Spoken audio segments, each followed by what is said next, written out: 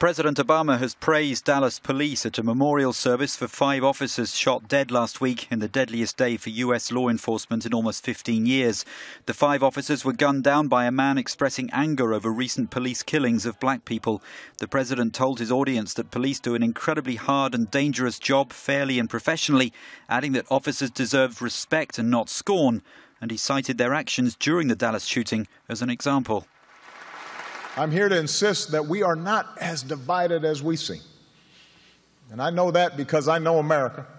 When the bullets started flying, the men and women of the Dallas police, they did not flinch and they did not react recklessly. They showed incredible restraint. Helped in some cases by protesters, they evacuated the injured, isolated the shooter, saved more lives than we will ever know.